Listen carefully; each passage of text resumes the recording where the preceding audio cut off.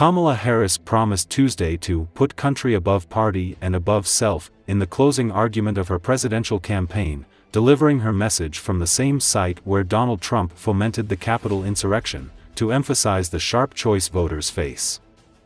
1 week out from Election Day, the vice president used the address from the grassy ellipse near the White House to pledge to Americans that she would work to improve their lives while arguing that her Republican opponent is only in it for himself. "Unlike Donald Trump, I don't believe people who disagree with me are the enemy," Harris said. "He wants to put them in jail. I'll give them a seat at my table. And I pledge to be a president for all Americans. To always put country above party and above self." The vice president also pledged to restore the abortion rights that were overturned by the Supreme Court in 2022.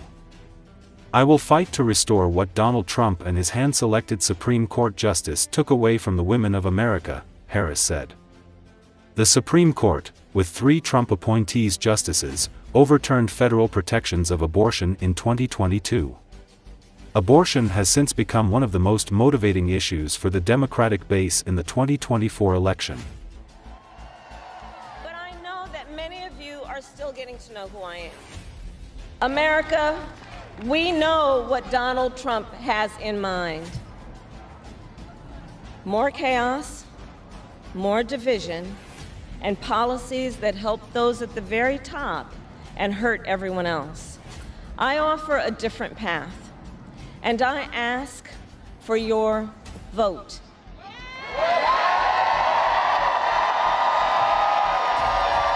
And here is my pledge to you. I pledge to seek common ground and common sense solutions to make your life better. I am not looking to score political points. I am looking to make progress. I pledge to listen to experts, to those who will be impacted by the decisions I make, and to people who disagree with me. Unlike Donald Trump, I don't believe people who disagree with me are the enemy. He wants to put them in jail. I'll give them a seat at the table.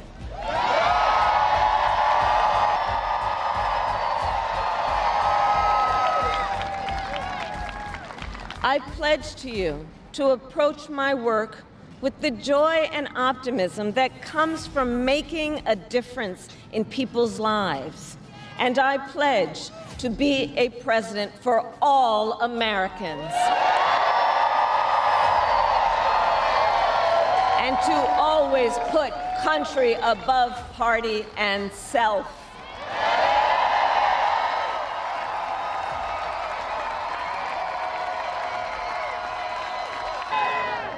And I believe in the fundamental freedom of Americans to make decisions about their own bodies and not have their government tell them what to do.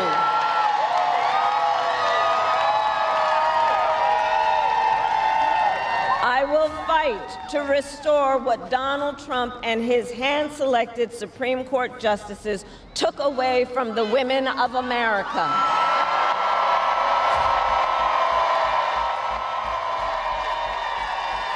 Today, 1 in 3 women in America, think about it.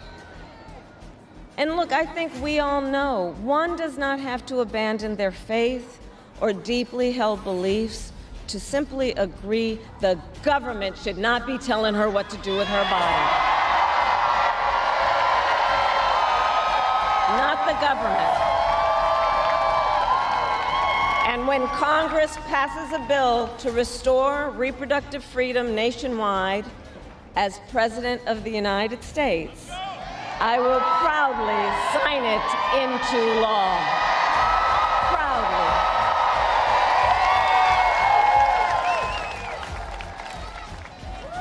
I will strengthen, not surrender, America's global leadership. And I will stand with our friends because I know that our alliances keep American people safe and make America stronger and more secure.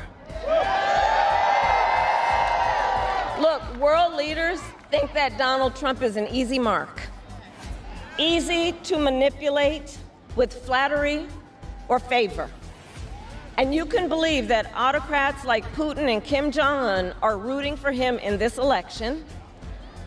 I will always uphold our security, advance our national interest, and ensure that the United States of America remains, as we must forever be, a champion of liberty around the world.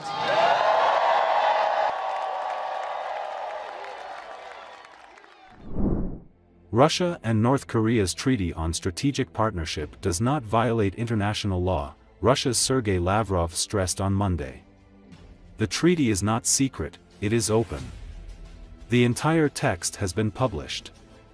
It does not in any way violate any provisions of international law, because it assumes, among other things, the provision of assistance to each other in case one of the countries participating in the treaty is attacked militarily, Lavrov said. Russia's position in terms of relations with North Korea is absolutely honest and open, Lavrov added during a news conference with his Kuwaiti counterpart Abdullah Ali al-Yahya. North Korea said Tuesday its top diplomat is visiting Russia, in another sign of their deepening relations as rival South Korea and Western nations say the North has sent thousands of troops to support Russia's military operation in Ukraine. The US said North Korea has sent about 10,000 troops to Russia, who are expected to arrive in battlefields in Ukraine within the next several weeks.